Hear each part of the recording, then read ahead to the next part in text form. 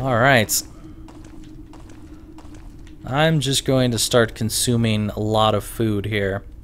Anyway, now we have this fire sword. We can cast a fireball over here, pick up that pit, and we're good to go. Now this thing, this panel right here will pretty much always do a fireball on you. I think what you can do is put a rock on it, and then it will only do it once, which is nice, because now you will not have to deal with it anymore. I don't know if there's a way to avoid that damage. There might be, but it's so little damage that I don't really care enough. I mean, there might be like a little secret somewhere where you can just like head into the wall or something like that. Well, okay, you know what? There's an easy way to avoid this. I could have thrown a rock over there and then just moved to the side. That would have been fine, but you know, I was thinking about it a little more complex. Anyway, you might notice our good friend here, a little rune thingading, which opens a nice new secret, which goes down once again to level 8. This is the Fighter's Challenge. We cannot get in here yet, but we did get the secret ding, so cool for that. The secret is, it's still a secret. Yeah. That Fighter's Challenge, I highly recommend taking on last. You could take it on much earlier than I'm worrying about it, but I highly recommend against it. It is definitely going to give you some major issues. You also might notice these nice little dips in here. They really don't do much of anything, but around the corner you might notice some guardians again, which you could technically use that backing into that hallway if necessary, and that would allow you to move out of the way of their fireball attacks. So there are ways to get around things using that, even though it looked like it might not be anything worthwhile. Pain, pain. Ouch. Okay, we're moving back. For sure we are moving back, cause ow. No thank you. Alright. I do not want to get myself killed just now. Alright, I think that Guardian is having some trouble figuring out where we are. So while he's having trouble, I am going to get myself all nice and healed up real quick, because I feel like I do not want to perish here. That is not my idea of a good time. Where the hell did you come from? Isn't this... Yeah, it's the Halls of Fire. I swear, these guys just appear out of nowhere. I have no idea where they're coming from. No idea whatsoever. Alright. Let's kick your ass. Do as little damage on ourselves as possible, because now I'm gonna have to end up resting up right here for no particular good reason, except for a random Dr. Zoidberg decided to whoop whoop whoop out of nowhere. God damn it.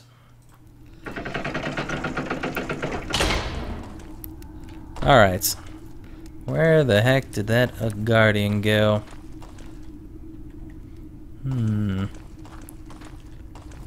There he is. No thank you. No. Shooting fire on an Guardian? Not a good idea. Hey! Nice new level. Now we will use this for earth magic. Get some extra poison and some vitality. Very nice. Pretty much level 5 spellcraft is all you need. Also, in case you're wondering, the other spell is this right here, which is going to be Darkness. There is no particular reason to do this at this point, except for the fact that maybe you were curious what the other light spell was, and now we can barely see anything because of that. So I am going to head out here towards a torch and wait it out for a little bit, because it will wear off soon enough. It's kind of annoying. I think if you do a light spell, it might reverse it. Yeah, there you go. Light spell most certainly does reverse that. But eventually the spell will run out and you can do it that way. This light spell almost seems like it's making it even a little more bright, which is kind of interesting. I did not know you could stack the radiant ball along with the light spell and the torch. Kind of nice. Kind of nice. It makes it pretty easy to see around here. Anyway, I highly recommend taking a look around before you do anything here, because you'll notice there's a whole bunch of pits here, and these pits all pretty much lead to where we came from a little while ago on level 7 and 8. So no real reason to want to go down any of these pits, except for one. But we're gonna save that. We're not going to do anything with that just now. I might fall down one of these, which would be a grievous mistake on my part. I don't want to do that. Anyway, now that we have searched out the room, we basically have a feel for the fact that there is a whole shit ton of pits. This place is really annoying. Really annoying. Anyway, you might have noticed while I was walking around, buttons pretty much everywhere. Button, button. There's buttons on all sides of this column. Yeah. We only need to push 2 of these buttons to get where we're going. But if you want some other stuff, you have to push more than 2 of these buttons, and it can be a real pain. I'm going to go ahead and save right here, just because if I fall down, I do not feel like walking all the way around to get here.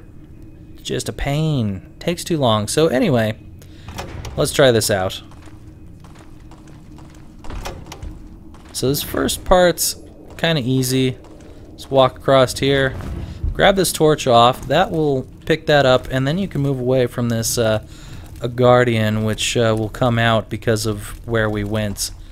And I'm going to get myself away from these pits as much as possible. I'm surprised he waited that long to throw a fireball. There we go. Oh, he's starting to approach me. He wants to get closer. Almost did not do that properly. Okay, buddy. There we go. Garrett's got a nice new level. I like that. Let's give him some more dagger power. Sweet, some more dexterity. Just what I want to see. Alright. Now then, because of what we did, we can easily go back and forth across here, grab this key. You'll note that I immediately took this torch off the wall, and that's because this torch, once you take it off the wall, will close this pit here and allow you to leave. That's just a little thing that will help you out if you don't want to battle that a guardian on that little platform, which can really be quite dangerous. I don't like battling things in tight spaces.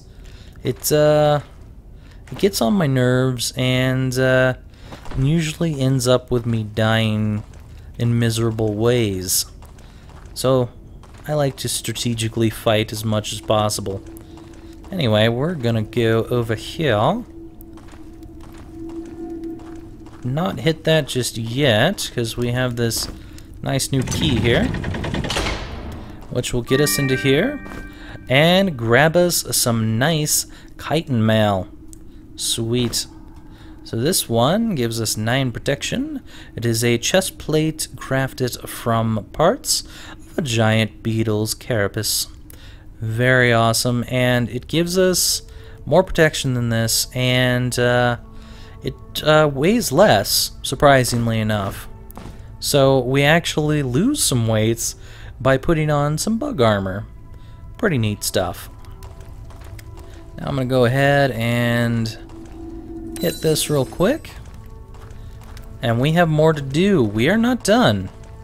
Oh no. Not by long shots. This level is quite long. It is full of secrets that you can easily miss if you don't stick around and search this area. Also, it sounded like a guardian around here. Interesting. Wow, there's another guardian somewhere. I don't understand why he's here. I've never seen a guardian respawn here. This is new to me. This is quite new to me. 2 of them respawns. Wow, okay. Well, you know, more experience, I guess. That is not quite what I was expecting to happen, but I'll go with it, you know? I am not averse to more experience. Alright.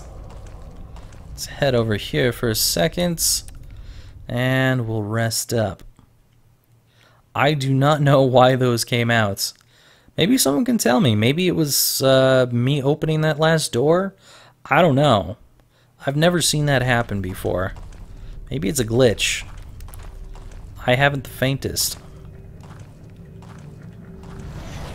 Hi there. Also, my torch is slowly blowing out, which is not something I'm fond of. Very nice. Gained a level. Let's get ourselves some swords. Gives us some extra strength, and we are very close to a flurry of slashes. I really like that. Alright. Now that guardian came out from over here, I believe. Somewhere over in this direction, but I have never found anything from where he comes out of. It's very possible that he just warps in and it doesn't matter. So, you know, whatever. Anyway, now we are going to do the harder part of this, which will likely have me falling down a pit. This is not easy whatsoever. You have to be very quick to do this one, and I doubt I'm going to do it on my first try.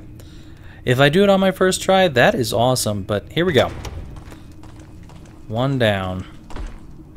Oh, I already messed up. Yep. There we go.